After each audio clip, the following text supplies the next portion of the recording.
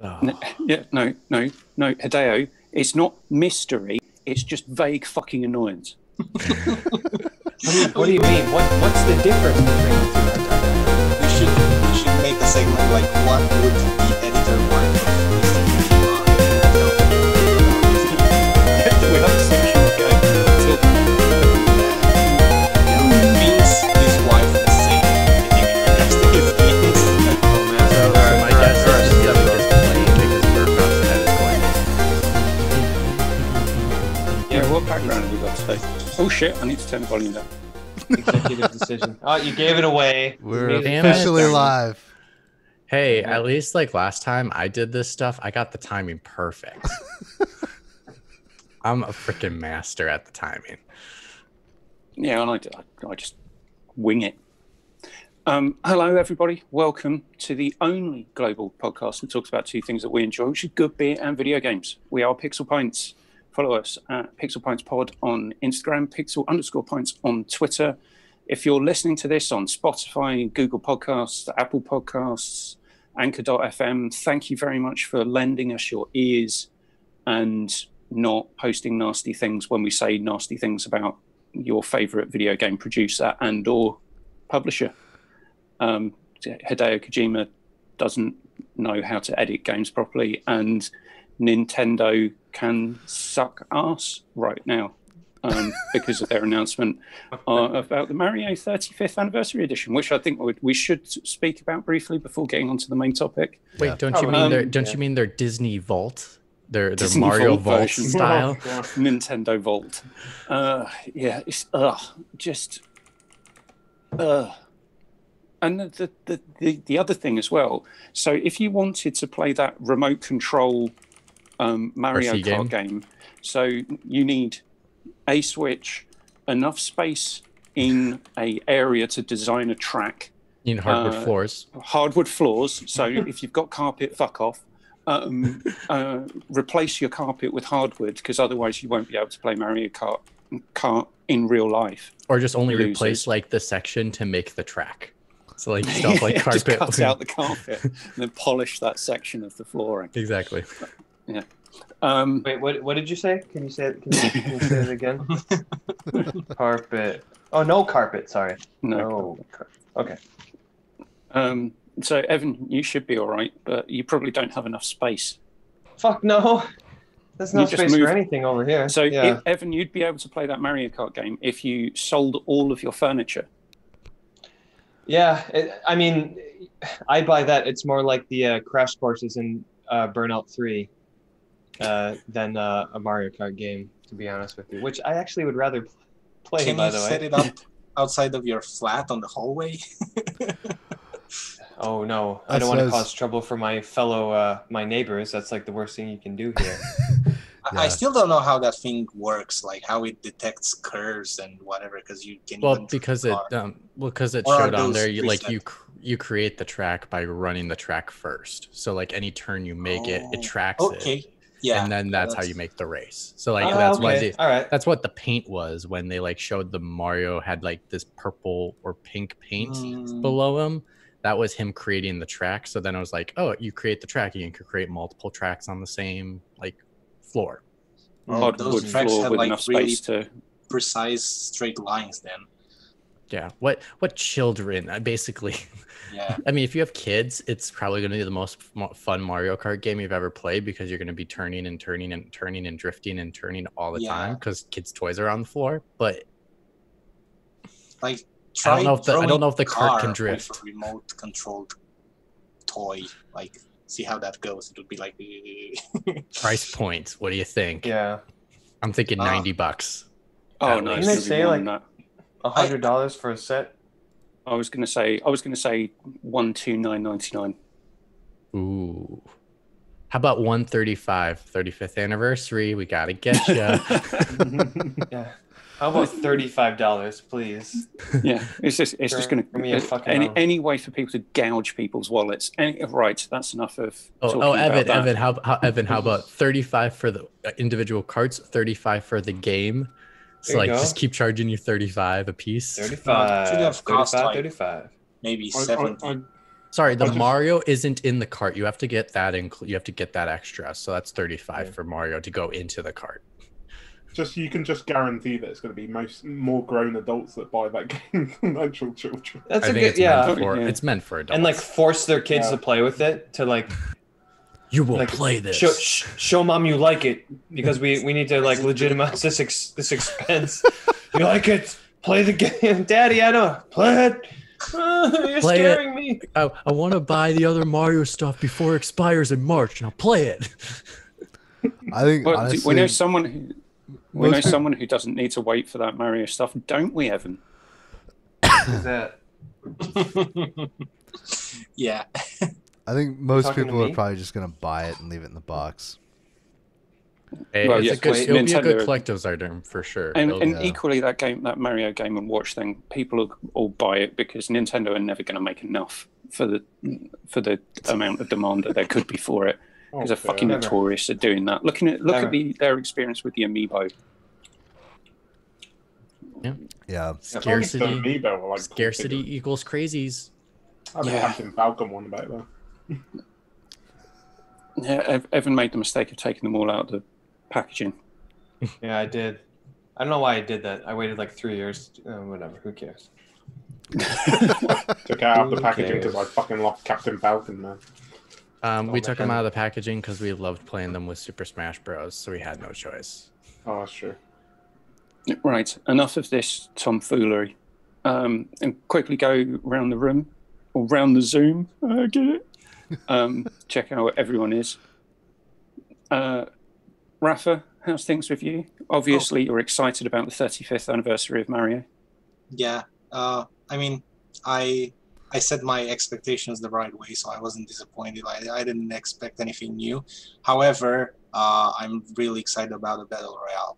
So that was the highlight of the show for me. But that's time limited as well. Yeah, so I know. How's that going to work? So once they free, if you have an online subscription, which you need anyways to play that game.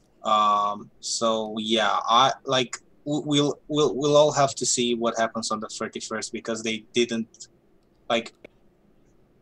did they specify that they're going to completely retire it, or because some I've seen some outlets I know the promo image says playable until March 21st 2021 or whatever. Yeah, we'll see. Like maybe they add a new skin to it. I don't know. No, I think they're testing. They're dipping their toe in the beta water, basically, and then they'll release a full-fledged model. And then they'll charge everyone for it. Yeah, maybe they see how $60 too. They're gonna charge you 60. How it fares with 45 people, and then make it 99. I don't know. We'll see. But yeah, I'm good. I'm good. Everything's fine. So yeah, just enjoying my weekend and trying to find some more time to play games. I'm stuck with Assassin's Creed Revelations. I haven't done any of the story in it because I'm just sending assassins on missions and stuff. I put like 20 hours in it. So you do realize it's not a strategy game. It's a third-person action game. I'm playing it wrong. See why you like Animal Crossing so much. Secretly, Michael wants to be a turnip farmer. That's why. Yeah. That's why he's playing Animal Crossing. Right, skipping one square across. Mitch, how are things with you? Good. I had a really bad bug, so I'm happy to be healthy, and it wasn't COVID, thank God, but still was pretty bad. So I'm happy to be back, healthy, and new apartment. But still nice to have you back. Still out of work, but we'll shit. One thing at a time. We'll get there. Yeah, well, I think with some of the whinging that's going on from people I know who've been on furlough since March in the UK, and then suddenly they've got to go back to work and they're boo fucking hooing about it. So get over it. See, I wouldn't see right now. I'm like, I just want to work. Like, I don't care if it was like a stupid, crappy job that I'd be working for right now. I just want to work. Like, to be honest, being home all day sucks ass. Yeah. You think being at home all day looking for a job is hellish. I don't wish it on anyone. Yeah, it's been an interesting experience so far trying to find work around here, but oval something. Best of luck, man. Best of luck. I got months, so I got good. Apparently, Trump actually did something good. So his executive order kicked in. So I'm actually getting some extra funds to be able to last a little longer. So hopefully they don't court that up and take that away from me right when I'm about to get it, because that would be nice to have in my bank account. So gives me till December. So that's a lot of time. I've heard the illegal organ trade has quite a good market. So you don't need things. I should have gave them my infected tonsils. I think they would have loved it. High price. Max Payne 3 is a great game, by the way. It's underrated. Sorry.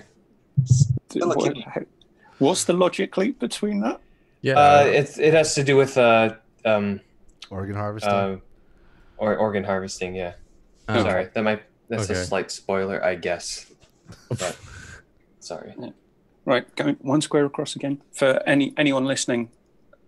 His square is not Matt's squares. Yeah. Liam, how's things with you, mate? Going well. I'm literally just getting a bunch of stuff ready to sell to go into that PlayStation 5 fund. Did you wanted the Chosen? You got that email, or what's going on here? Did you try to be a chosen one? Yeah. We don't have that in the UK. It's only in America. Okay. So I guess the US people are like the more important people, I guess. Of course, yeah. 10 years of PlayStation Plus. Yeah. Doesn't. Oh wow, you've been there for 10 years. Wow, and they don't even fucking throw you a bone. Yeah, I've had PlayStation Plus since they started it. So yeah, I'm probably on the 10-year mark too. Hey, Rafa, you got that email, yeah? I didn't get that free tenner. What the fuck's going on, Sony? You can register your interest on a few websites in the UK, but it's nothing official. Like, it's not from them. It's not their own website. But I'm also positive that it won't sell out. I don't know. I have a feeling that everyone is going to be able to get it. I think I'll be alright. There's going to be more models of it available than there were for the PlayStation 4. I think it'll sell out, to be honest. Like, I don't see it not selling out compared to, because especially how Microsoft just dropped the ball. If they didn't drop the ball, I think it would be a little tighter, but no, they're going to sell it. I think you'll be fine if you pre-order. Especially if you have Ratchet and Clank coming within the launch window. Like, holy shit, that's a big thing. Ratchet and Clank ain't coming this year. Like, I think it's January, like on the second shipment, basically. Right, okay, moving along, because we're just checking on how everyone is. I just wanted to say as well that I'm upset because I'm selling my PlayStation 4 Pro to get ahead of everything. So I'm having to downgrade back to my dad's old PlayStation 4. Oh wow, you're going all in. Yeah. It's just like for the past few months, I've just been hearing my PlayStation 4 Pro taking off like a freaking jet engine when I'm playing Call of Duty. Yeah. I'm like, you should sell your Switch instead, because there's no good games on that. Pointless system. Switch. And by the time you get the money to buy the one you want, it's going to be gone. You mean the Nintendo port? Yeah, the Nintendo port system. The port system. Have too many games. The micro console. I'm behind in all of the games that I want to play. You can do some pretty incredible things with the Switch if you mod it. So if you don't want to sell it, mod it, and you can do wonders with it. Like overclock. So we know Michael's pastime of purchasing video games when back in the day when he was playing on PC. Now, moving on, Evan, how are things in Japan? Great. Don't mind me. I'm just going to eat these giant grapes off the vine. Wait, where's your wife to feed them to you? Oh, she's in Osaka. She's not coming back till tomorrow. So lonely, by the way. I'm really lonely here. Right, enough of that, because I want to get to something else. Matt, how are things in Las Vegas? I'm fine. Moving on. Wait, Matt, Love Island is in Las Vegas. Have you went to go see those people on top of that roof in Caesar's Palace? No, I didn't even know that was going on. Can you spit on them? They might be a little too high. Yeah. But it might be a thing. So, but I found it hilarious. They used Caesar's Palace to run Love Island. I was like, oh, okay, quarantine. My favorite quarantine shows are on right now, so like I'm so digging everything. Okay. Yeah, I didn't before we get on. Before we get onto beers, I believe that Matt and Evan, you received a letter recently. Oh. We did. Yeah. Would one of you like to introduce and then read the letter? Oh, is this because what happened on the last episode? I thought you were going to read it, so I didn't prepare. You useless bastards. Yeah.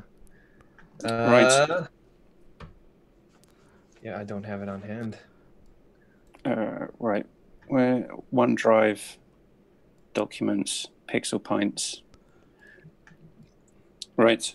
So what was sent from Great Uncle Bulgaria, lead partner at Womble and Womble LLC, Wimbledon Common, Wimbledon, to Messrs. Burkhoff and Piotr Rostakey, cease and desist defamation and slander. Dear Womble haters, it's been brought to our attention that on a recent episode of the popular podcast about games and good beer, the Pixel Pints podcast, inferences and implications were made towards our client, me, that must stop immediately or you'll find yourselves in a very actionable situation.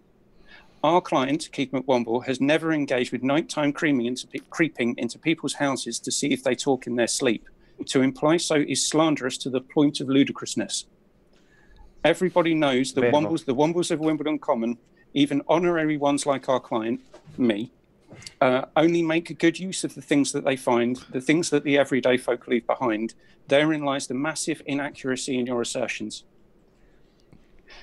The most egregious of the inferences made in the show so far were done so in the frankly terrible folk song performed, if you can use the term, by the stand user. The accusation was that our client, in his key role to the popularity of this podcast, Quizmaster, is somehow rigging the quiz so that Matt wins. This is abhorrent to anyone who chooses to take up the mantle of Quizmaster and will be fought with every penny our client has. To accuse him of undermining the integrity of the mantle of Quizmaster is not just incredulous, it is insulting. I urge both of you to realise the implications of any continuation of these unfounded, baseless and vexatious allegations you have carelessly thrown into the world, lest you face legal and other ramifications. Yours with very few regards. So I have sent a copy of this to my legal team over at Kenner Hasbro Mattel, and I'm still awaiting a response. So when I do get that response, we'll be sure to respond to your solicitors in kind. Yeah, Matt, I propose we deal with this off podcast, right? I think that's probably the professional thing to do. Perhaps once we reach a settlement, that we could move on. But until such time as I'm advised by my legal counsel as to how to proceed, we'll just leave it at that. It is. Because it's not 8 o'clock in the morning. I actually had drinks. Nice. I'm starting off with Ubu. Not Premium Uber, Amber Ale. Ubu. From Purity Brewing in Warwickshire. I've had this before, but never on the show. For an amber ale, it's really malty. Looks really dark too. Ooh, you got a nice English dimpled pint to show it off as well. Yeah, yes. made in France. Irony. It's really smooth drinking. So the origin of the name is quite interesting. Blah blah blah. It was named after our faithful canine Tess. Okay, often found lazing around the farm, she was affectionately earned a nickname "Useless Bloody Urchin," which was then shortened to Ubu. That's pretty good. I feel like I should be naming my horse that in Ghost of Tsushima. Ubu. Useless Bloody Urchin. Useless Bloody Urchin. So mean. Oh no, wait, that was a cat's nickname, right? Oh, it's perfect. It fits. The shoe fits. Useless Bloody Urchin. That's great. And I've got another one which I might get through on the show, which is brewed exclusively for Marks and Spencer's in the UK. 9 hops Kent Pale Ale. Nice. The real question is, McWomble, how many beers are you going to get through the fantasy draft on Monday? I might not be on. Oh no! So I might not be there live. I've got my well, as much as, but the thing is, for me, every time I've done a NFL draft and I've actually been there to do it, I've done stupid things like drafting the Cleveland Browns quarterback. Baker Mayfield. But when I've done it on the auto draft, I've actually come out with some good players. But, some more sensible picks. Some more sensible picks. Yeah. But human error is out of the equation. You never know. You got to take some chances, right? Yeah, it was I think it was in the 6th round, so it wasn't like a. Oh yeah, you didn't take him like round 2. He took him like mid rounds. Okay. It still took him pretty early though in my case. Yeah, I'm getting pissed off with people not talking up Tennessee so much this year. Anyway, we're not here to talk about the NFL. We're here to talk about good beer and video games. Wait, I have a beer. I have a beer. Everyone, do you? Oh my God! You did fucking buy it. Yeah. All right. You guys, all right. So Mitch might know what Zima is. I don't know if anybody in the UK knows what it is. Does anyone know what Zima is? Matt, do you want to explain? So Zima, slightly. Yeah, Zima was an alternative to wine coolers. For like the cool like. Is 90s. It the Guy wine cooler? Kind of, yeah. I mean, they tried to market it to everybody, but it was in the 90s. It was made by Coors. It's sort of like. If it was in the 90s, Burkhoff, why do you think I know about it? I was like 2 years old. I don't know. That's what I'm saying. But it was a U.S. thing. I'm surprised that they sell it in Japan. Can someone explain wine cooler as well? Wine cooler is basically an alcoholic fruity beverage that's like really light on the alcohol and more on the fruity stuff, and it's for girls to drink when they can't have it. Like it's in bottles like beers, so like guys can have beers and girls can have wine coolers. It do taste pretty good. It barely tastes like alcohol. So yeah, it takes Zima, a lot to get drunk on a wine cooler, basically. Funnily enough, I researched it just slightly now when someone was talking about something. It was probably Mick Wamble. I wasn't paying attention. So I researched it, and it said it's like only available in Japan. What? Even though it became defunct in like 2008. So it pours a very clear. Yeah. And I already feel pretty cool, guys. Like I haven't even taken a sip yet. Jesus Christ. The past participle of take is tooken. I'll fire myself on this podcast. Just watch me. Yeah, if he has enough Zimas. I mean, there's really nothing to say about this. What a waste of fucking money for the show. I have only myself to blame.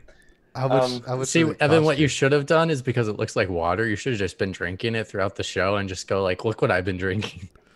Oh, man. You know what, Mitch? That would have been the Shyamalan twist this fucking episode needed. And I'm not smart enough to think about that beforehand, so... I mean, Kojima and I are similar in brain in regards to, like, mind twisting, bending moves. Except I explain shit.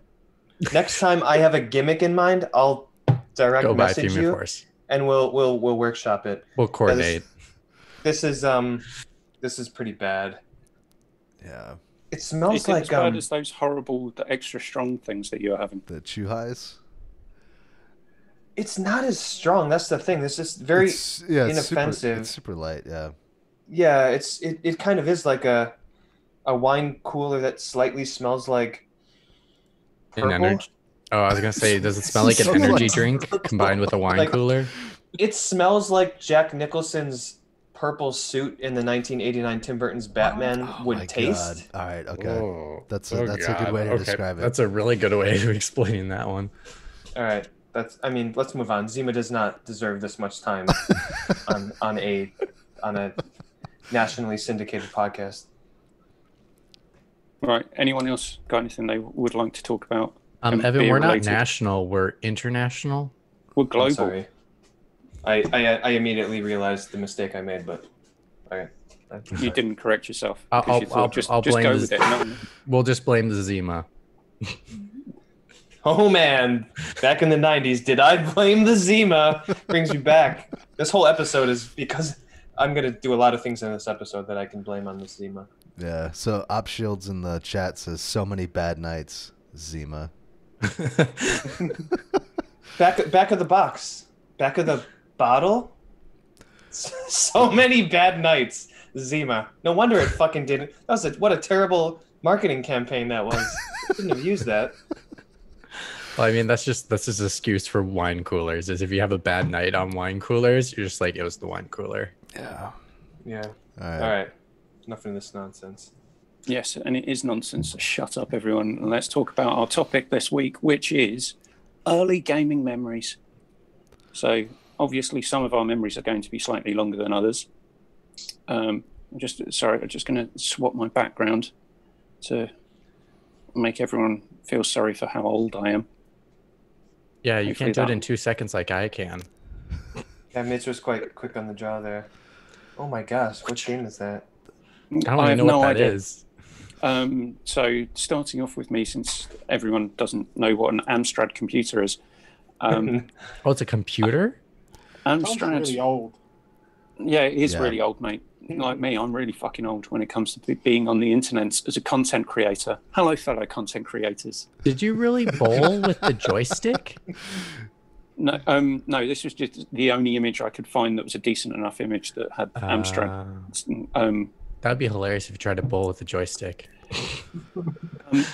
But I didn't actually own this version. I can't find, and I didn't own it. So when it came to early gaming, my parents refused to buy my brother and I a dedicated gaming system.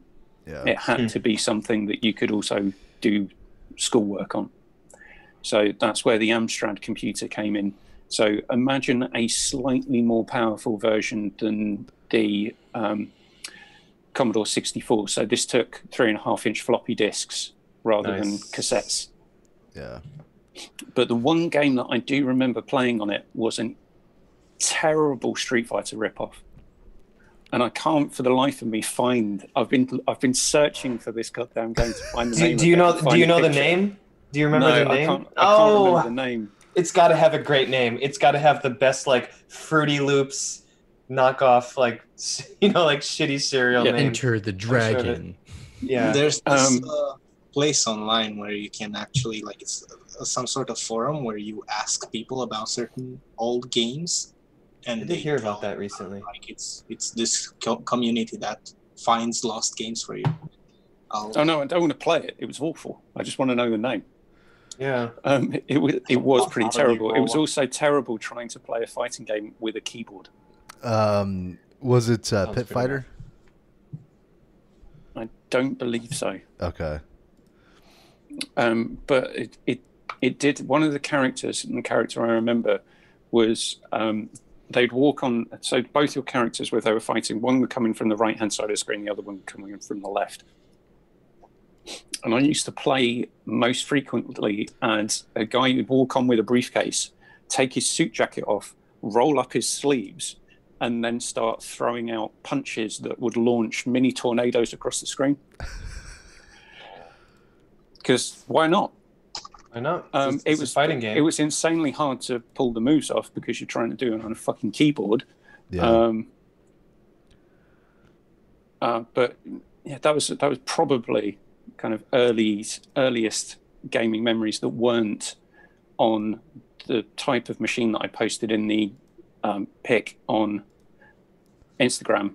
So the old kind of Game & Watch things where you had the pictures in the background that would move rather than actual videos games. What was the Amstrad in relation to like the Sinclair ZX Spectrum? Were they similar in power? Were they? This came after the Spectrum. Okay, all right. So this was more like. Was it as popular as the Spectrum? No. Okay. So there's at the time Amstrad were the prominent. So Amstrad was the company that was owned by Alan Sugar, if people know who he is, Lord Sugar. So he does the UK version of I'm going to sell my soul to get on TV, but call it getting a job in The Apprentice. Okay. All right. He's a member of the House of Lords, and he, in the early 90s, had a computer division as one of his companies, which was Amstrad Home Computing. So it was I think it was one of the few UK-based PC manufacturers. Right. Okay.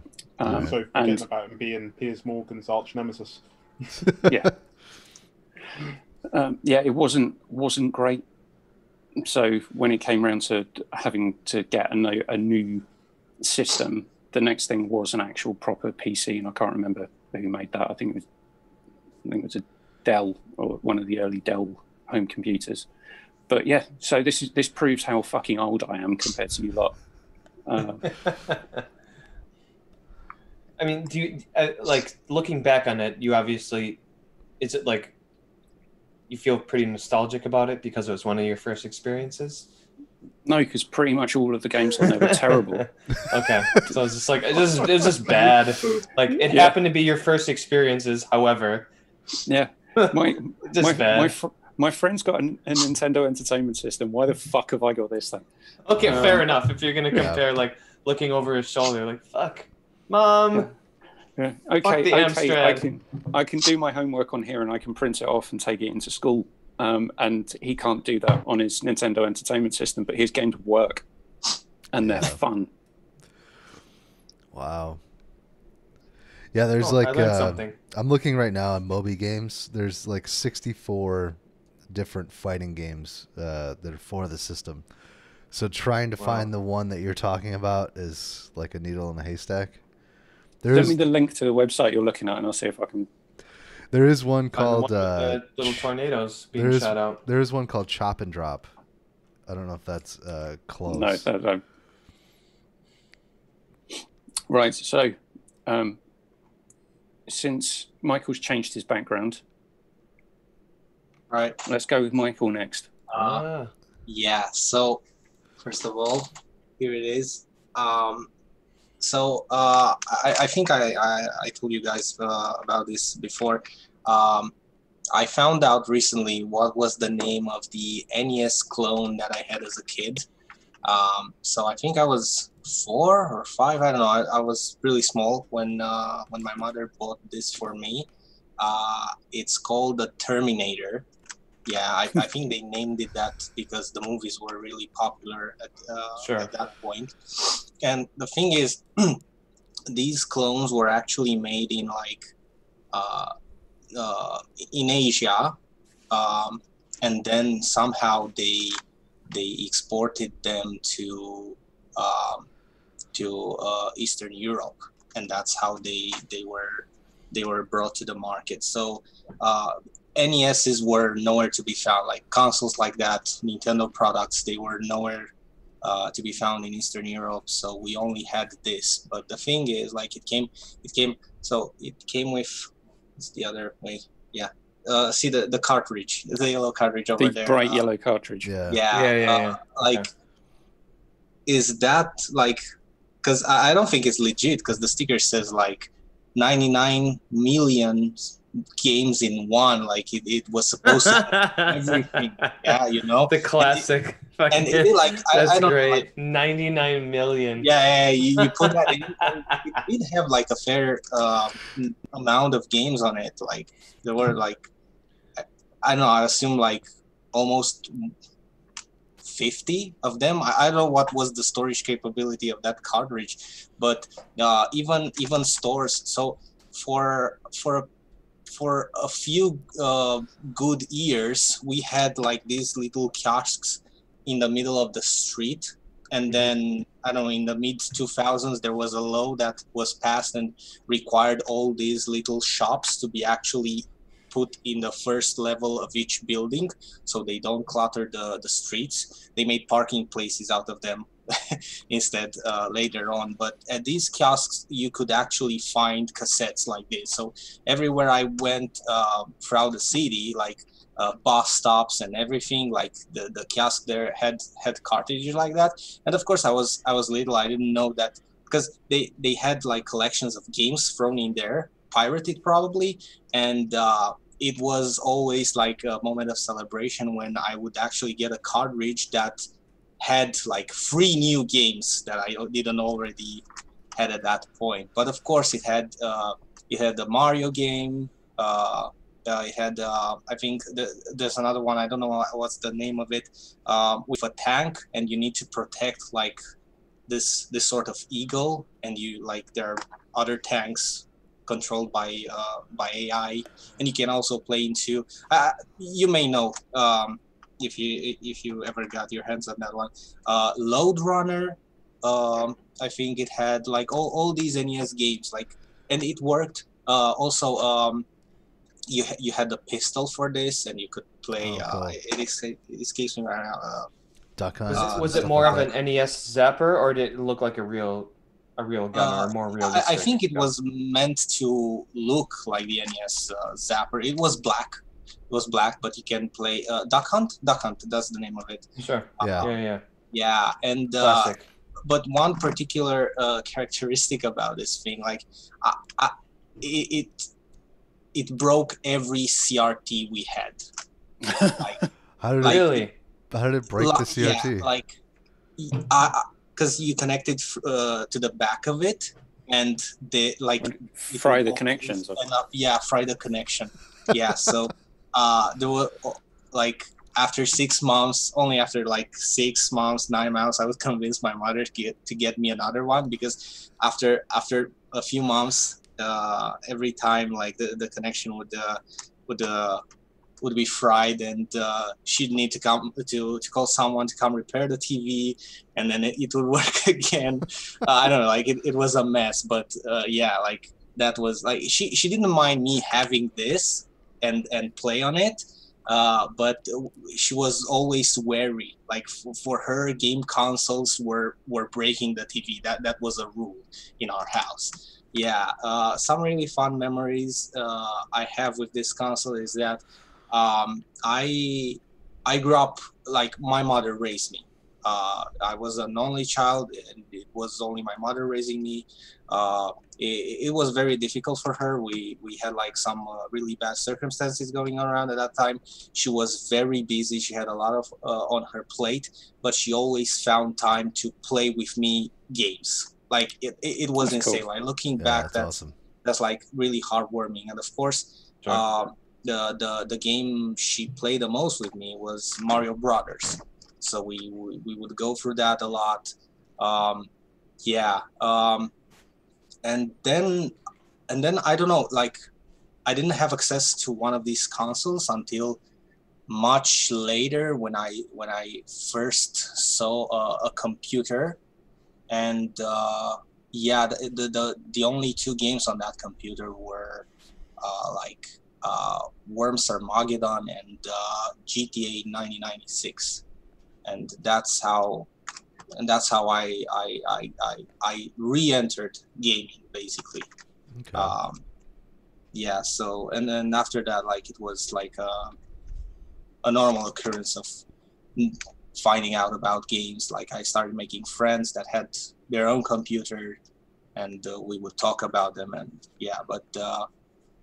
this console in particular was really interesting. Like because every year I would find something new about it. Never about its name, but recently I found what it was called, and then I found some really interesting articles about it, and now everything is clear.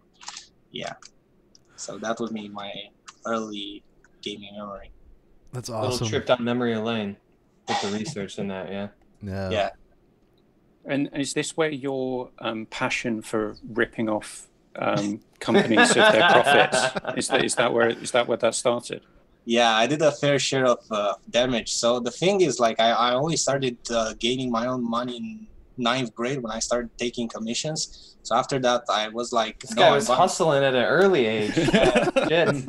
Yeah, so it was then when I started, like, actually, like, I'm not hacking my consoles. I want to play online. I want to do all these things. Like, it started feeling much better, like having the proper bot game officially, like no more issues, but yeah, it was, yeah. And I became much more committed to gaming because you're actually investing your money in them. Like I didn't finish many games before that, which was like I was just demoing them. Yeah, you had like 99 million games in one. If you didn't like it, you just moved on to the next one, yeah? I don't even think there's 99 million games now. It's just like, I love that. I love how they just shot for the moon with that. Like, could you bring it down to like 1 million? Like, no, 99. You can see like you've got what's it called? I think that's Street Fighter. That's Ken, right? And then on the side you have you've got Popeye, the NES Popeye game. You've got I love it. Yeah, Ken from Street Fighter and Popeye, the greatest combination of characters. That's Donkey Kong, the greatest duo of all time. Yeah, like each side has 5 screenshots. Who would win, by the way? Popeye, hands down. His muscles can grow. He's got the biggest forearms I've ever seen in recorded history. And the way the game would play, it would be an arm wrestle.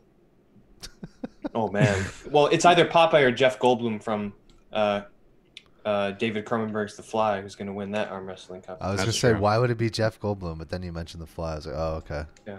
All right. Right. We'll go to the other person who's actually bothered to do backgrounds. So, thanks the rest of you. Mitch, I believe that was a Resident Evil behind you. Both of these are connected, so I thought, and plus I thought I was ruining my background on the background on our show because it's black and it's probably oozing in like Matt tells us not to do every time. And it's all right. I don't even bother anymore. I just let you guys go invisible. So yeah, my gaming memory, my earliest ones has to do with my dad. So like I got introduced to games through my dad, and it was through our PlayStation at home. We did have a Sega Genesis, and I played some Sonic games through that when I was a kid as well. But my earliest memories were through the PlayStation. And my first game I ever played was Resident Evil. And the first game I've ever seen my dad play was Resident Evil. How old were you when you got this M-rated game? Well, I didn't buy it. My dad did. I just watched them. So here's the thing. So like when I was a kid, my favorite memory just in general was on Saturday. So my dad was an iron worker. So he worked really, really hard during the days. He was up in the air if people don't know what iron worker is, basically they take the steel of buildings, the foundation of those buildings, they go up in the air with the cranes and make sure those get connected. So obviously they're supposed to be like connected via harness and stuff like that. And sometimes they do, sometimes they don't. But anyways, so like he worked really hard basically in general throughout his days. So on the weekends, the morning he always woke up super early because his work was at like he would get up to go to work at like 4 a.m. or earlier every single day. So for him, that's how early he got up on like a Saturday. Like he couldn't really sleep in. So my memory was every morning I'd come down with my blanket, come downstairs, and he'd be playing a game in the morning before he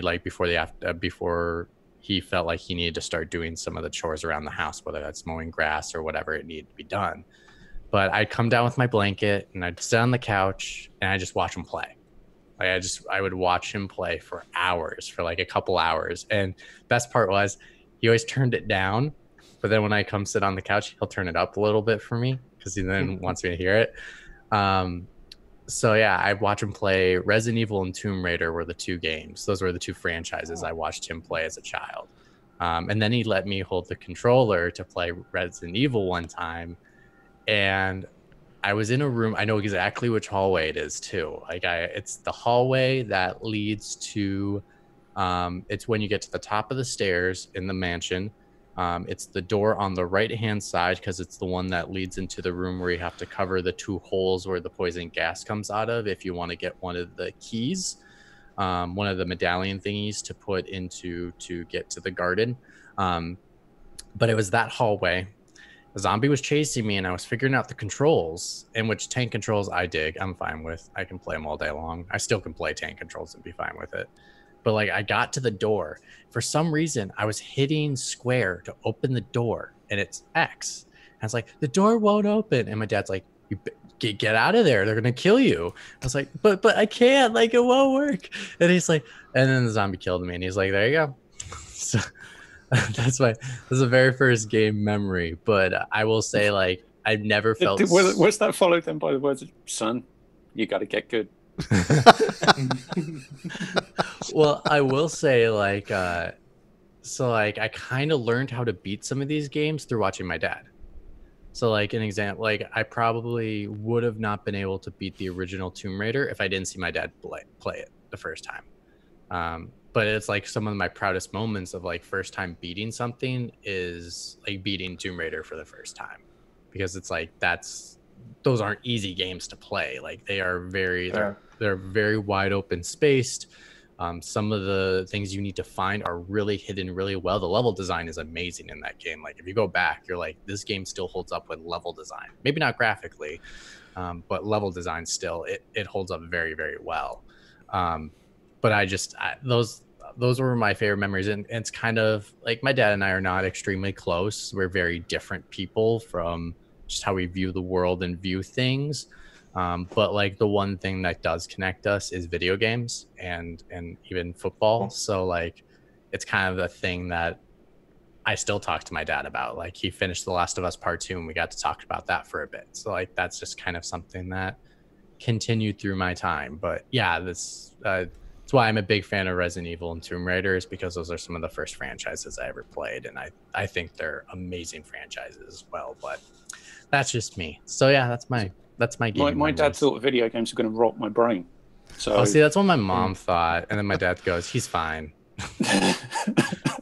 Right, moving across, Liam, take it away. Well, I found Mitch's story very heartwarming, especially because it's very similar to mine. I was actually surprised by how similar it was. I mean, I pretty much grew up watching my dad play games as well. Well, we'd sort of worked together because he was a pretty big gamer before I was even born. So.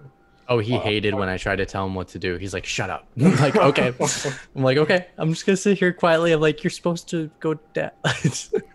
Yeah, that's when he got angry, was when I was starting to play the game and beat it before him, and then I would be like, "You need to go," and then he'd go, "Shut up." And I'm like, "But I want you to win." Go. Okay, sorry. Go ahead. Yeah, but my dad had a Nintendo 64. So we actually, no, sorry, it was a Super Nintendo. So I would play games like Donkey Kong Country and F-Zero and was it Wave Race, I think? Yeah, and Mario Kart and Killer Instinct, stuff like that. We used to work together to beat all the levels in Donkey Kong Country, and my dad had a PC that we'd play Tomb Raider on, things like that. Yeah, it was great. I love the Tomb Raider games. Really, with your Twitter handle, not your Twitter handle, but I mean, your handle on most things is being Tomb Raiders. No one would have guessed. I mean, that's some Kojima level subtlety there. Sure, I thought it was Indiana Jones. I thought it was Tom Raiders. According to Michael Peck, but that's my name, Tom Brady. Or Nathan Drake. I thought it was Nathan Drake. I like it when people call me Tom. It's quite cool. But yeah, like Mitch is totally right about everything in regards to Tomb Raider. Like those games just have incredible level design, like the puzzles and the way that the levels are orchestrated. Like there's still one Tomb Raider game I've never beaten, and that's the second one. Oh right, really? I have it, and I mean, right now I don't have my PS3 with me here in LA, so I got to get it over here so I can play it. But that's funny because that was my favorite when I was a kid, and I think I've completed that like over 10 times. Like, I think the farthest I've seen the ending and everything because my dad beat it, because I always remember that sequence of the house getting raided. Like that was such a great sequence, like in a game. It's just, you think it's all over, then all of a sudden she's in her robes, and all of a sudden like people break in. You're like, "Go get your guns from your room," and you're like, "What?" But yeah, I think I got to the snow level. Oh, or no, just the bird monster or something. Yeah, I think I got like over 3/4 of the way done. I actually, it's something on my bucket list to like. Okay, enough of this Tomb Raider love fest. It's totally worth it. I was always in a mad rush to get to the last level because I found the concept of dragon with a dagger in it to be so freaking awesome. Yeah. Which Evan, did we make you sad? Did you have to like go and cry in the corner for a little bit, compose yourself? Oh, no, it was too touching a story. I'm having problems. I have to go to the bathroom. I think I'll be okay for the rest of it. I listened to the whole thing. Two things. I'm surprised, Mitch, that when you said I have Tomb Raider 2, I'm surprised you didn't actually like pull it from beside you and show the fucking case. I have all the Tomb Raider games from PS1. Right. I'm surprised that Liam hasn't shamed Rafa and I for not knowing that you go to Atlantis at the end of one of the games and everyone is like giant walking skin meat people, like this horrible. Well, technically, it's not Atlantis. Thinking about that the whole time. Yeah. So actually, so was I, since you shared that, Rafa. Yeah. But what is it then? It's not Atlantis. It isn't. It's like the place that leads to Atlantis. Why is it that though? That's the because the three gods ruled Atlantis. But enough of this. Move the fuck on, Matt. What's your earliest gaming memory? Oh wait! I'm not done. wait. The three gods ruled Atlantis. Yeah. Okay. Sorry, and then Natla was a jerk and decided to try to rule it herself. We've decided that we're moving on, and Liam's going to change the subject away from Tomb Raider. And then she did what we're doing to McWampa right now, which is banishing him. I'll let Liam finish his, and then. Well, basically, past that, one thing with my dad is he was extremely strict on what kind of games I could play.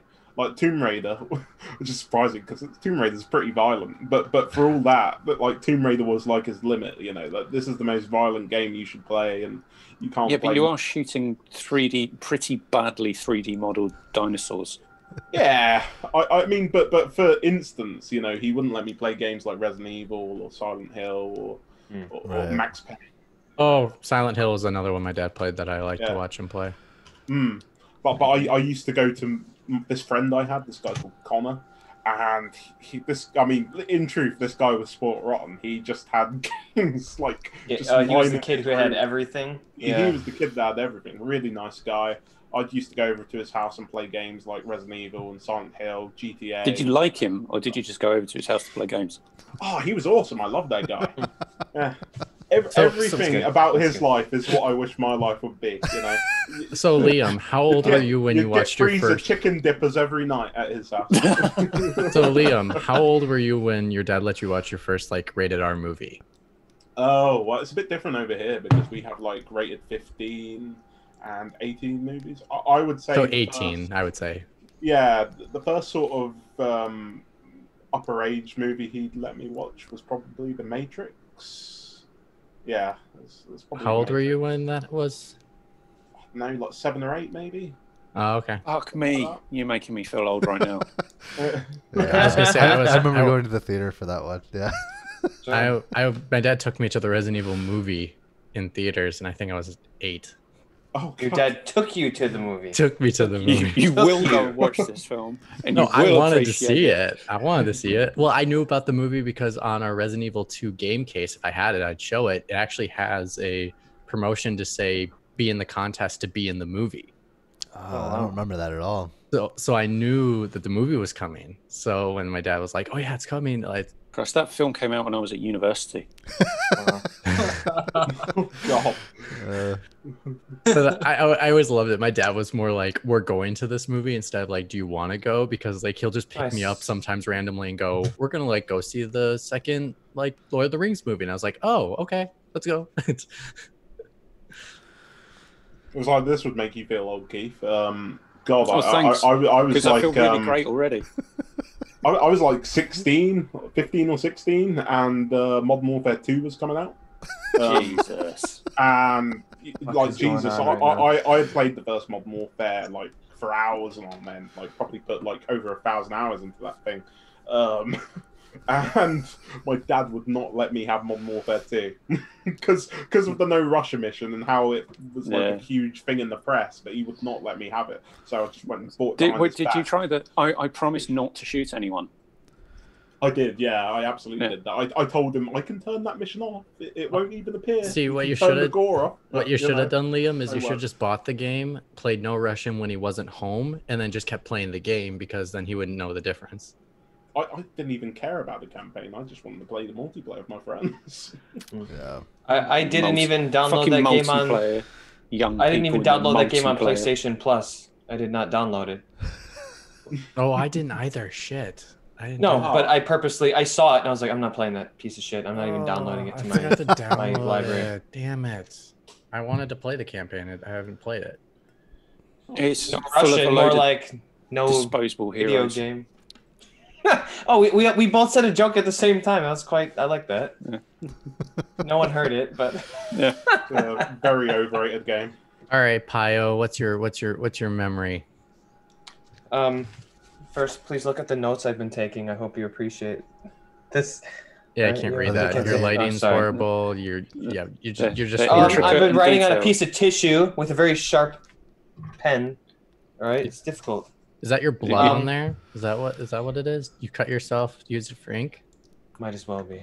Well, it's the legal letter that his lawyers are going to be responding to mine with. It's a blood contract. Yeah. I'll be sending it out. The postal service in Japan is still intact, so I'm pretty sure I'll get it to my lawyers on time. Don't worry about that. Before Matt, election day. It'll be on there before election day. Oh, you bet your sweet dollar, your yen. You bet your sweet yen on that. One of the earliest memories for me was so I'm the youngest of 3 brothers. I'm 35.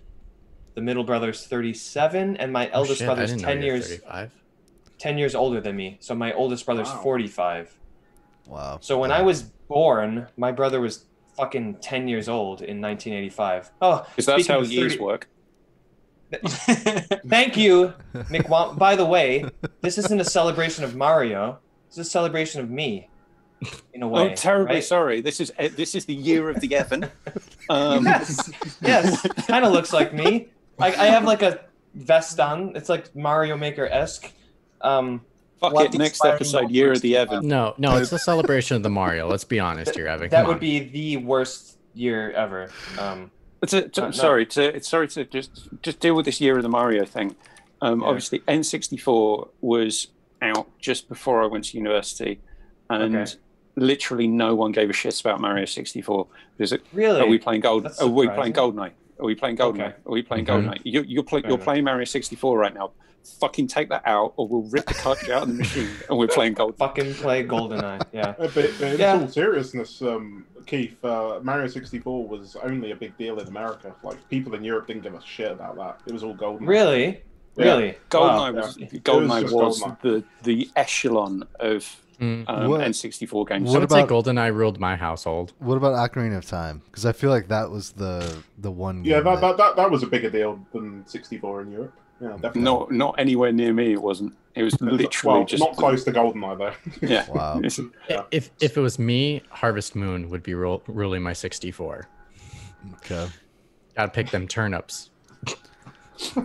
Anyway, this is meant to be the year of the Evan, and we're just derailing it for yeah. Thank you. Now I know how it feels. No, it's the year Everyone's of the Mario. Not asking you how you feel. Just completely sidelined by everyone who wants to talk about their thing. It's like, the classic, what would you do with a time machine? But you're not asking them because you want to hear it. You want to tell them what you think you're going to do with the time machine, right?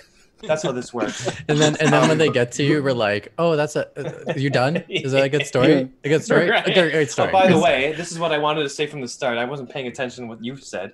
I'd go back and kill Hitler because that's really easy. Well, now you reminded me. I wanted to say one more thing about that. Yeah, fuck off. Not you, Mitch. The person. The. All right. Scenario. So. I'll fly over to Japan and punch you. Fuck, man! If you spend a ticket I won't even try to block it. You can just punch me in the face. That is quite expensive.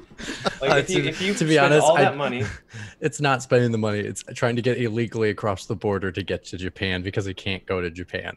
Well, that's the thing. Like, if you took that amount of effort to get here, it's like I'm not even like take your best shot. Like, but like be careful. Like, don't like hit me straight in the nose and you know camera what I mean? too. Like, don't hit the lower jaw because it's like kind of like the side of the face. Or anyways, it's the opening of the new show. Burkoff is the punch. Yeah, the punch heard around the world. Yeah. Speaking of punches, is anyone not watching Cobra Kai, which is the best fucking show on Netflix at the moment? Technically, it's a YouTube that show's TV awesome. show. I don't like the Karate Kid. Like the original Karate Kid is a horrible movie. Yeah, but this makes fun of it, and it's genius in the way that it does it. Loving it. Watched the first series in 2 days. Anyway, Evan, gaming memories, please, okay. For the love of God, talk about them. Sorry. Dances with Wolves is really good. You brought this up, by the way. Raised by Wolves. In Stranger Things, one of the kids has because it's what takes place in the 80s. Yeah. He has a T-shirt that says Karate Kid on it, but in Japanese it says like Karate Kiddo. But the movie was not called Karate Kid in Japan. It was called Best Kid. So whoever wrote that fucking didn't do the research, because it's not called Karate Kid. It's called, excuse me, teacher, you forgot to give us homework. Waluigi actually means, like, okay, so when I was a kid, my brother was 10 years older than me. So, you know, about 5-6 years old, my brother was 15, 16. And one of my earliest memories, I didn't have games around me at that time. And my brother was kind of a troubled teen, as they say, as my parents said. I remember playing tag in the living room, the dining room. And just off the dining room was my brother's bedroom. There was no door, so he stapled like a blanket over it to cover his room. And we were playing tag and being kids in that. And I remember like pulling the blanket aside and looking, and him saying, "Evan, get the fuck out of my room," and being like completely taken aback by that, and putting the curtain back, and like, oh shit, my brother hates me. But what I had seen on the screen for a brief moment was the original Castlevania, which looked cool as shit for the 2 seconds I saw it before my brother said, "Evan, get the fuck out of my room." Years later, about 2009, my brother and I bought a NES, and we played through the original Castlevania with no codes or no cheats or anything, and quite the roundabout way of getting through that whole thing. But aside from that, when we got the TurboGrafx 16, I'm not making this up, by the way. I'm not trying to like wedge this in, you know, like to cut the tree down quickly. I don't even know what that means. There was a game called Silent Debuggers. Look this game up. It is so fucking obscure.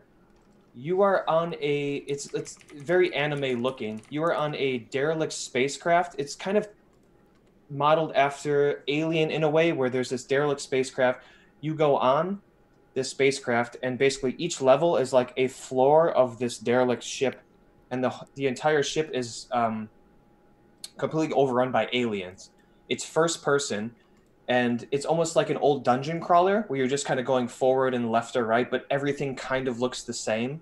You know, it's just like in the old dungeon crawlers, like brick wall, brick wall, brick wall. You turn left, you can barely see anything, maybe a big opening, that type of thing. And there was a guy, this really anime looking guy was like, okay, he's manning the controls, you need to get to level 1. And you'd go through these areas, and there would be like a little arrow on the screen, and I think it was like a blinker, or like a sound that would get higher and more frequent if you got close to the aliens. And the whole thing was like, hit a level, kill the aliens. And it was so hard. Like I could not wrap my head around it. And I'm sure plenty of us have had games where when you're just young, like it's fun for like a brief moment, and then you get bored when you die enough, right?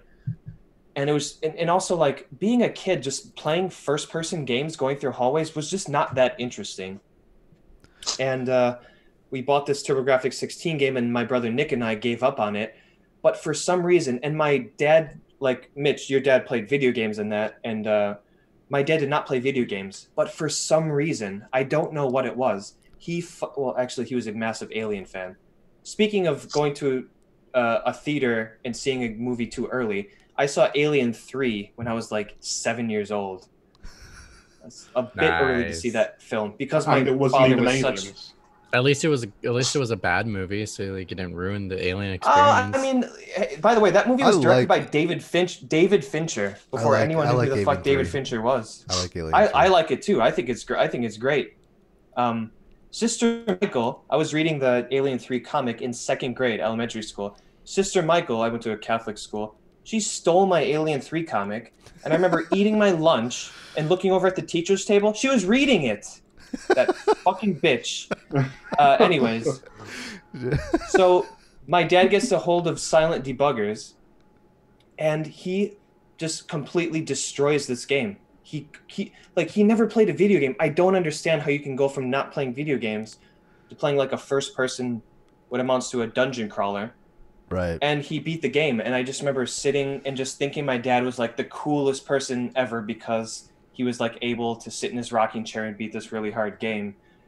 And the only other game he played other than that, and actually beat, by the way, was Phantasy Star 1 on the Sega Master System. It's another dungeon crawler. Which is another dungeon crawler, yeah. So actually that one predates that. So I guess maybe he got the bug from that, and it continued on to silent debuggers. After that, he like never played a video game ever. He used to tell me he played like Miss Pac-Man back in the day on the arcades, which he was really good at. But other than that, he's never touched a video game. So it's like quite weird. Kind of reminds me of my experience with Eye of the Beholder, because we had gotten that game. I remember that game. And I played the SNES version of that. Yeah, I had the SNES version too. I couldn't figure out how to play it, and then once we figured it out, I was like, "Oh, this is how it works," type of deal. Yeah, you know what game I realised when I was younger that I was missing and never knew that I wanted. What? It was a story-driven but card-based game. Something like that turned out to be related to the Witcher franchise and the game within that called Gwent. All right, so dude, I fucking downloaded you fucking, it. Right? I downloaded it. Hook. It's sitting on my Xbox. I will play it later. You can leave me alone about it. That was pretty good, man. That was pretty good. I was okay, Matt. I never liked Gwent. So, neither did I, to be honest with you. Like that. So when I played The Witcher 3, that was like the first thing I played, and I was like, "Why is this game like?" It was a bad first impression of like the game in general to learn how to play Gwent. I'm like, "What the fuck is this game? Like, why are you teaching me this in not even in like 10 minutes in?" Yeah, it's like, dude, this is like hour one. Give me like good parts first, and not this Gwent crap. Yeah. Thronebreaker's a good game. I hate Gwent, but Thronebreaker's good. So, Evan, are you done with your memories? Oh, yeah, that's it. That's it. I just remember my dad playing this super obscure TurboGrafx 16 game. AKA Matt said that was a shitty story. Let me tell mine. No, actually, I thought it was a good story. If you had a time machine, like, what would you do with it? I would bring this around full circle back to Evan when you were talking about the hypothetical father. We need to get this. We need to buy this now, and you need to be happy with it so that your mom lets us buy this stuff. I think that was Mitch that was talking about that. I feel kind of like my dad used me as an excuse to get the Nintendo, because my earliest memories were... it's a great excuse. Use your child. Use it. Use your child. They're useful for something. Yeah. Yes. Yard work and getting video games. Like, just imagine... Chores, yes. We're currently building for our kids. Like, having a kid, like, in the future, and with all the games we own and everything, like, isn't that insane? Yeah. My child's gonna be spoiled shitless with video games. But so we got the Nintendo. No, you will play with tank controls. I don't care if you No, this is what you do to ease people into this kind of stuff, especially if you have children. Don't let them play the new stuff first. Make them play the old stuff first. But wasn't Dan talking about this last week where he because said then all of a sudden go ahead. They won't have Dan was talking about is you can't play anything until you finished the original Mario on the Game Boy. Yeah. Like, holy shit. Well, yeah, because then one, they ease into like new controls, and then two, they can enjoy the old stuff and not go like, this looks like shit.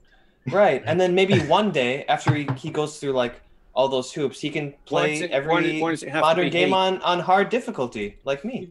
You can make it like let's not gender stereotype. Oh yeah, and complain on Twitter about it in the games industry. Oh, Mitch, you know it.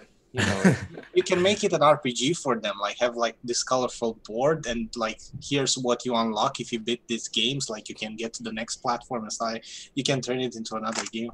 Oh, see, what I would do is I would make it a star system of being like, you can skip this chore if you finish Resident Evil 2. Holy shit, man! That is if you beat Dad's bar. time of you beat. By the way, you'll never beat Dad's time. That's the way the world works. Everything's unfair. All right, Matt. Sorry, Matt. Go ahead. No worries. This reminds me. I think I want to say it's Retro Game Brews. So shout out to those guys if they're watching this. I think the guy that runs that Twitter account, he's making his son play Ninja Gaiden on the Nintendo, and if he beats Ninja Gaiden without any help, no guides or anything like that, he's gonna buy him a PS5 on day one. Ooh, I love that. He's making his Damn. son. Yeah, wish my dad was that cool. There was no way I would have been able to complete that game when I was younger. What? No. That's evil. I would have said I would have said challenge accepted and fucking beat that game, like, because I want that fucking PlayStation. He's posted videos. He's posted videos of his kid playing it. So homework, fuck homework. Yeah. Let me finish a guy dead. Nerds are using their kids as fucking guinea pig experiments.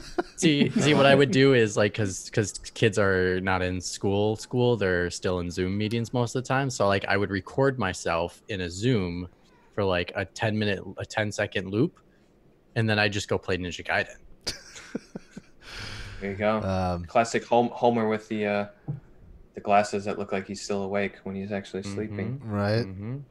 Yeah, so Matt, go on. The only thing that's really unique about my story is we had Zelda 2 and not Zelda 1. So my memory of playing Zelda is the second game, and it wasn't until... Which one is 2? Quite unique. What's the title of 2?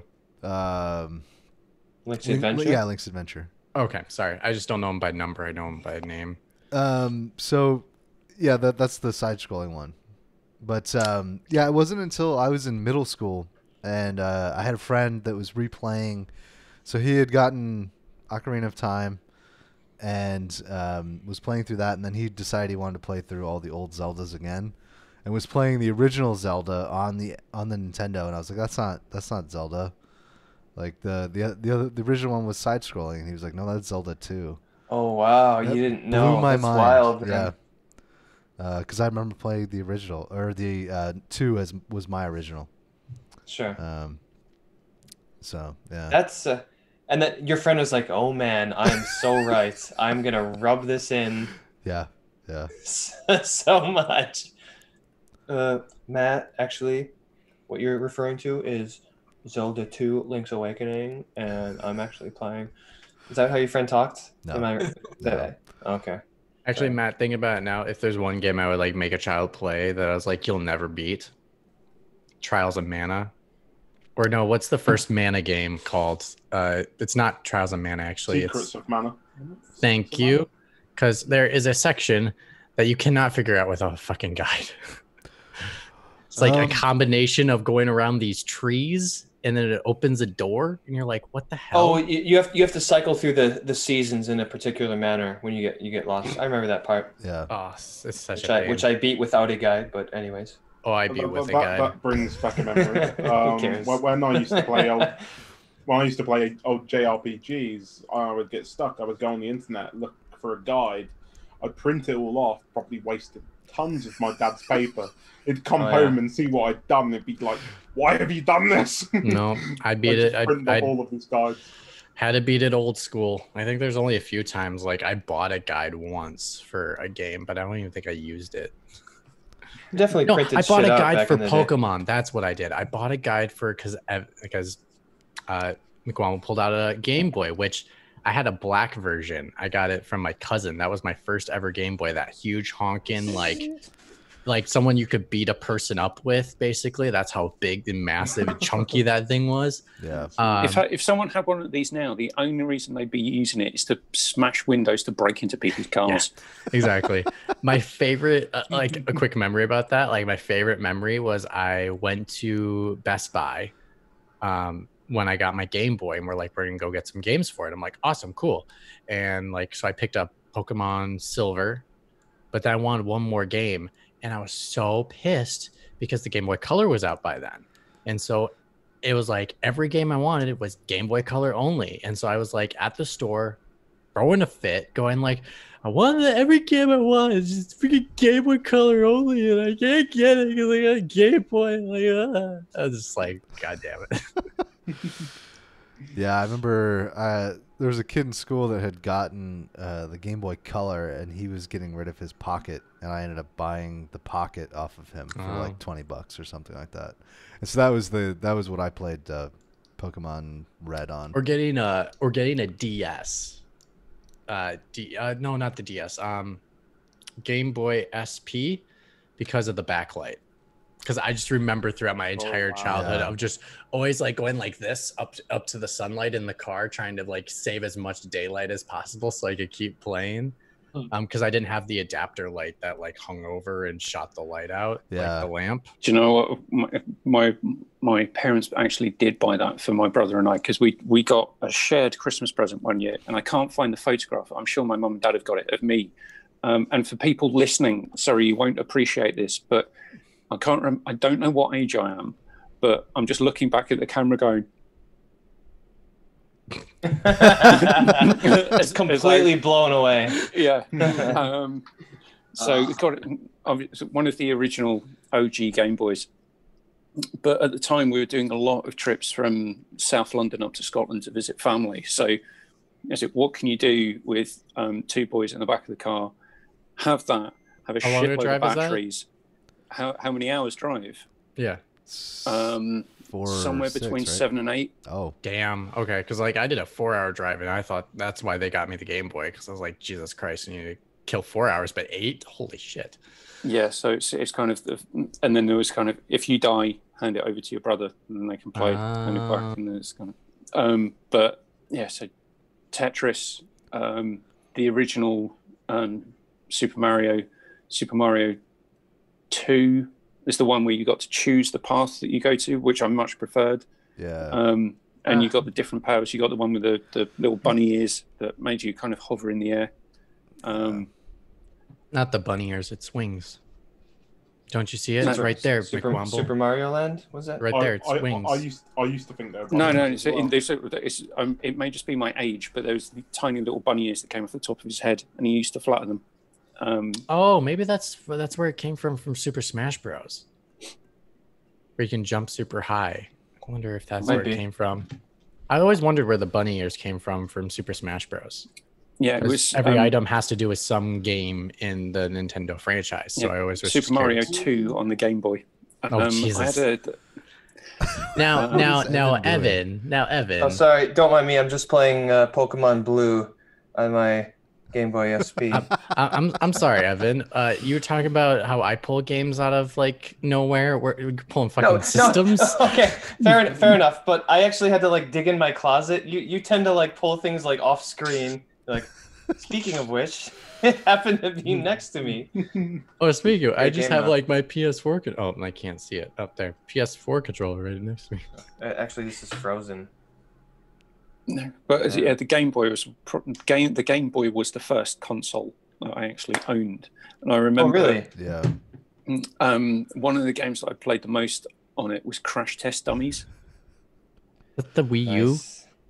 Yeah. Rafa. Got Wii U control. Rafa. He's talking about people, actually making Anthem good and bringing the Wii U back. I don't know what to do with this guy. Rafa's the person that just is like the one where you're just like, why? Why did you do that? Do you know why I think why? Actually finish Xenoblade Chronicles X. Yeah. Oh, my roommate in college had one, had a Wii U because he's a Nintendo fanboy through and through. Loser. He's okay. I have like the Game Boy has been has appeared briefly in my life in the past, and I don't mean about. I'm not talking about. Was it a point and look? What the fuck is this really old system that's not even color? Was it that? It'd be really interesting to see a micro console of the Game Boy and the Game Boy Advance and the Game Boy Color. I really would like to see that because I think there are some amazing games that they could put on there. I had my father buy me, because I was really small and I didn't know. I thought it was a computer game, so I bought Pokemon Red. I may have told you about this before. And yeah, lo and behold, when I get home, there's this small cartridge. It won't fit in your PC. Yeah, like I was like, now where do I put it? Because I was like, oh, a Pokemon game. Yeah, and then like I think I was 13. I don't know. Someone gave me their Game Boy Color, so I had that for a brief amount of time. Game Boy Colors were no longer in stores. Like it was, I didn't know where to get new games for it. Because I was still in Romania, and yeah, I only had one game for it, which was like some sort of side scroller. Was interesting, but it was really difficult. So yeah, and then I get like after a few years, I gave it away to a friend. But it's nice to hear. I really like the Game Boy SP. Like, if I can ever like get in the mood to get one, like it's quite a nice little thingy. I was always impressed by that one. I think right after that came out the first DS, right? That's how the DS came to be after that, right? Maybe. No idea. The only thing that I know is that the Nintendo Switch probably has about the same battery life as a Game Boy with 4 AAA batteries. That's true. That's true. It's got a little bit better battery You don't have to life, pay for the batteries, at least. Yeah. Last thing before we wrap it all up, I do have a quick question for everybody, and it's a one-worded type of answer. So, are you getting the Super Mario 3D All-Stars or the 2D All-Stars if you have to pick? Neither. Fuck if you that. have to pick. I'm picking saving my money and putting it into my PS5 fund. The 2D one feels like more of a complete package, because this collection, the 3D collection, not having Galaxy 2 is such a weird thing. Well, they're going to sell it separately, aren't they? Because they're fucking with us. Nintendo have got a big stick and they're poking everyone. And they're saying, "Are you going to buy this, you morons?" It's either that, because we're going to release it again in another 18 months, but this time it will have Galaxy 2 in it as well. You fucking idiots. It's either that or they're going to do 3D All-Stars 2. Why? Like, what's on that though? They put in the 2 in the second one. Galaxy 2, Odyssey. Like, that's it. Yeah. The and only, then they'll sell it again for another. They can do 3D World. 3D World. But they're releasing that separately. But this is Super Mario 3D All Stars 2, so this isn't going to come out for like another 18 months. Terrible. So, Evan, what you got? Which one? I already pre-ordered Super Mario 3D World and Super Mario 3D Collection. It's not even called All Stars in Japan. I almost don't want to buy it. Okay, Liam, what are you gonna get? Oh, 3D All Stars without that. 3D. I like, because I like going around these games and like finding like little Easter eggs and stuff like that. The 2D ones don't have that, so don't have that bit of exploration. I don't know, maybe some of them. Yeah, they kind of do, but not the same way though. Like finding like a random warp somewhere, like that's one thing. Like they have their little secrets, but I think that it's executed way better in a 3D game. Mario's a massive. We've already discussed this in a previous episodes of the kind of, I don't know, infant podcast before this came into being. It was about Mario's mental health issues, about him being an absolute mass murdering. I was there. He's a mass murderer of Koombas with separation anxiety. Yeah. So yeah, Mario's not someone we should. And relationship issues too. He has relationship issues. And then and then he also scares his brother shitless of how much of a murderer he is. Burkoff, what do you got? Which one? 3D All Stars. I mean, I want to play Galaxy with a proper fucking controller. Get rid of the goddamn nunchuck and Wiimote. I wonder if that is going to go away. Like, I did try to play Galaxy, and I do not understand how that got rave reviews, because I'm like, the controls suck ass. It's a great game. It's one of the few that I could actually get most of the way through. But you hit. I do think the platforming is good, but like the controls just suck. You just get to a certain.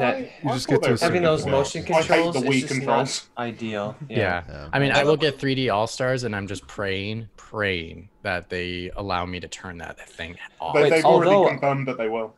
Yeah. You're good. No, I heard leave that, it switched like, on. Fuck everyone. You've got to play it how it's traditionally to be made. Get good, motherfuckers. And Jesus Christ. And then here I was expecting Burkoff to say, "Nope, I'm getting my Xbox Series X." Which it's been a while. Can we get an update? How are you feeling about that Xbox Series X now with all the news that's came out in the last like month? Fine. I mean, I can still play all the. Is it still your number one purchase? I'm gonna buy it over the PS5. Yeah. Interesting. Okay. Yeah. I'll tell you what. I was looking at Game Pass Ultimate the other day and the list of games that are free on that at the moment, and I'm thinking, do I wait? Well, see, do I do what I did with the PS4 Pro and wait a year and a half? Mick Womble, I'm fortunate because I have a good PC right now. Like, I don't even need it. I mean, that's a good point. I just download it. Yeah. Game Pass Ultimate. Yeah. Because I mean, I don't have Ultimate. I just have Game Pass for PC, and I still get like the big games, so like I can play them on me. And then I bought myself oh shit, it's caught on a rope. I bought myself a Xbox controller to play. See, you guys are all making fun of me, but Microsoft's still getting your money, so I don't know what the deal is. Yeah, but they're not getting potentially $500 off of me.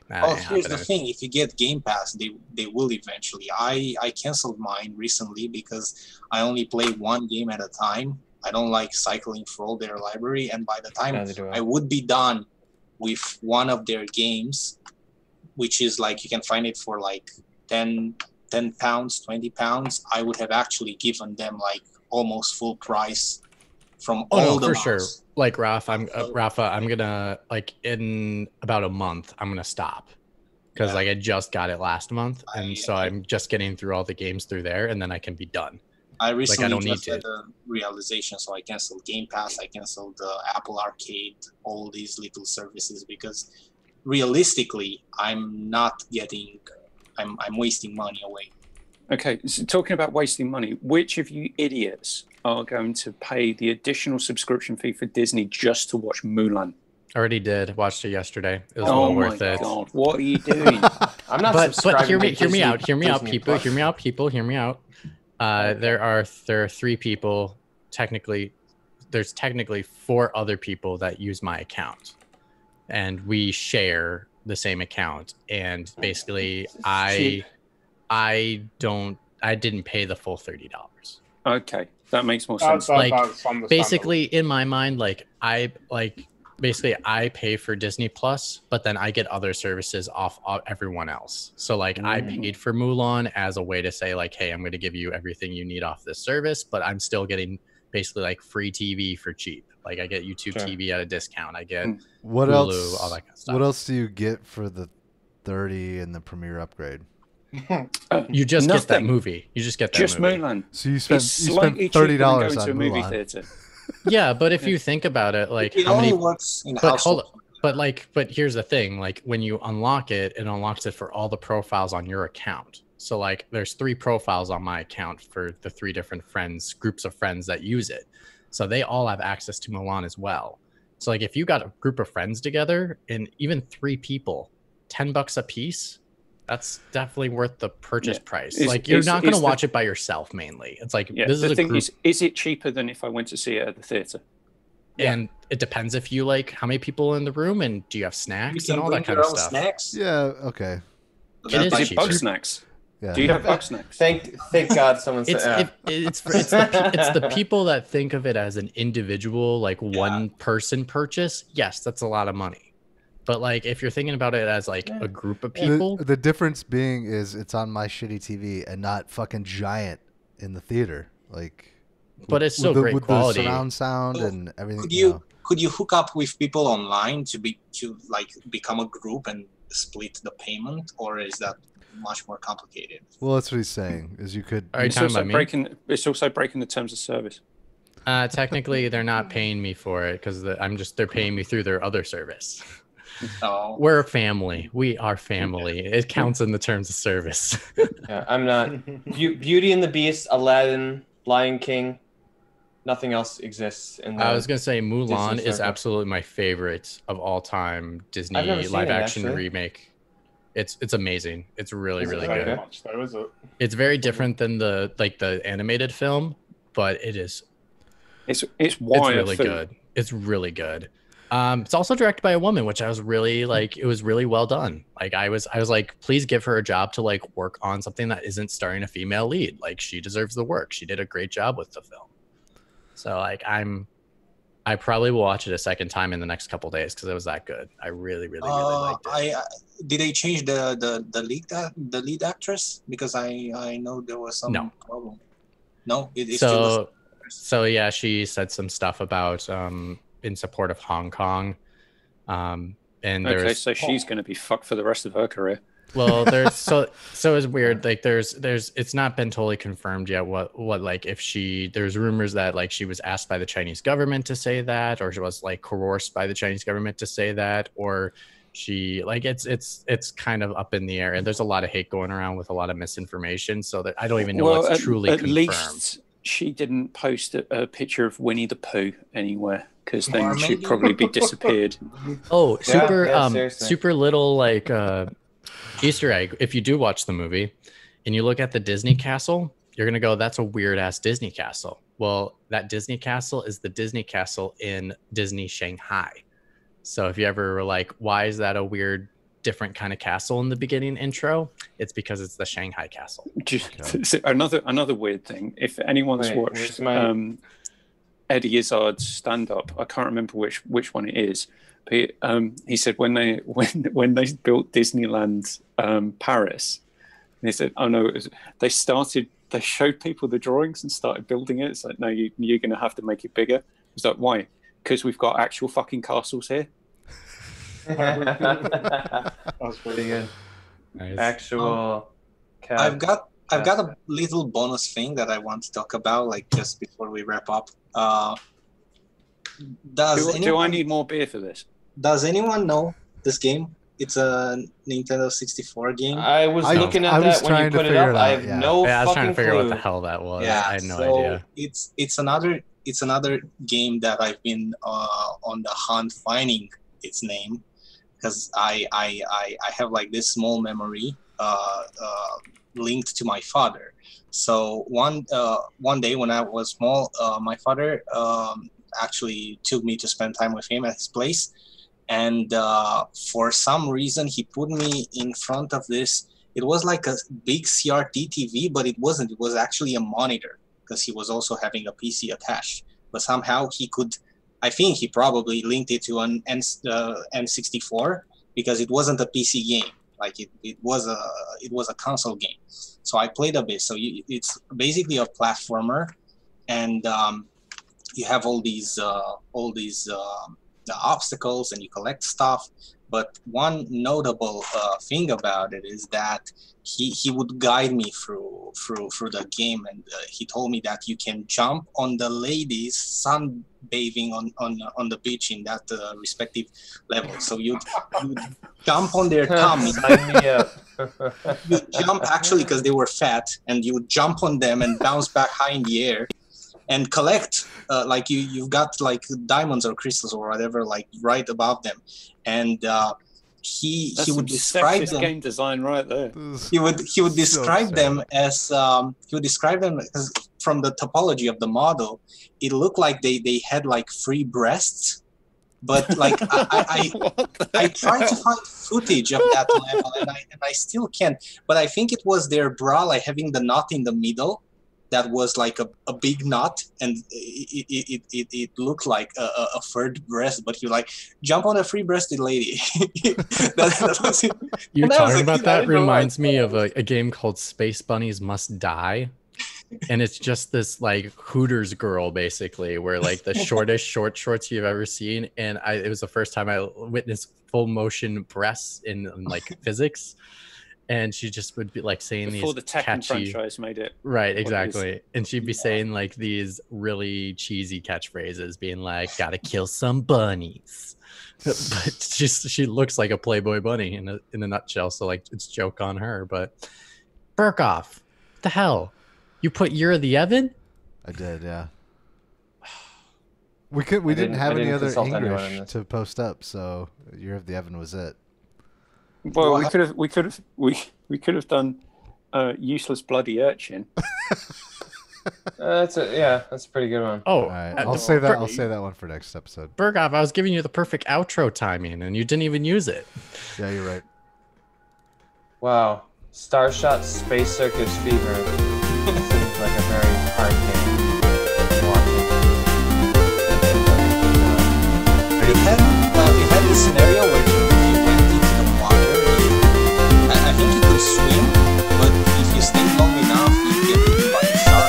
So really abstract, like what I'm looking at. Like it's like you almost don't know where you are. Yeah, and I only played it for that day. So I was busy trying to download Silent Debuggers. Oh man, you better play that game. By the way, on my proof that I collected all 150 Pokemon on my 50th